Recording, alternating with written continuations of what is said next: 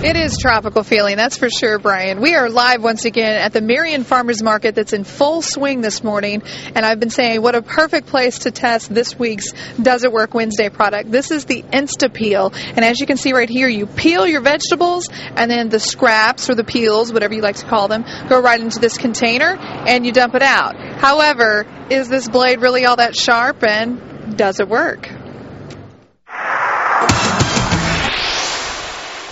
It says it's great for cucumbers, potatoes, and zucchini, which we have plenty of around here. And she's not kidding. Jeanne Brumleve, her family and workers plant 55 acres of fresh produce on their farm in Cobden. During the summer, they sell it at 5 local farmers markets.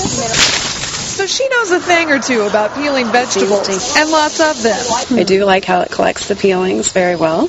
This $5 gadget promises you'll peel without the mess thanks to this built-in chamber. We first try it on a large cucumber. Maybe just a little bit more force than a regular peeler. So it's maybe not as sharp as a regular peeler, you think? Possibly. To see, we try it on a potato. This will be great to see if it can get around some of the curves better. And it can't. Jeanne says she'd use her regular peeler on smaller rounded produce like potatoes. Now it's also time to dump the peels. The concept is very nice. Yep, you could easily dump this into a wastebasket or garbage disposal with less mess than normal.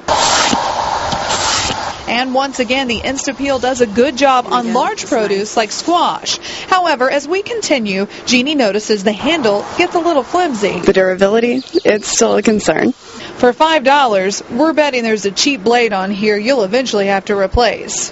Right in the middle, right in the middle. I'll keep my other vegetable peeler on standby.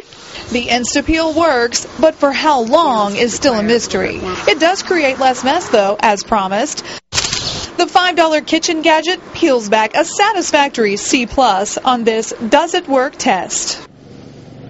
And if you're interested, I got the Insta Peel at Dollar General in Benton, Missouri. And Jim, as I'm looking at it this morning, I did a quick cleanup job on it, and some of the peel still remains. So I don't know. It's just one of those that's just middle of the road. I think C+ is a fair grade for it. But meantime, I've got my eye on everything else that I see for sale here at the Marion Farmers Market, including some baked goods. I know I should be focusing on the fresh produce, but man, the baked goods look good this morning, especially those pecan rolls. Now that goes good with coffee, right? What are you going to do? Give that an A? I think I would give that an A, that's for sure. All right, Lauren, thanks. Does It Work Wednesday?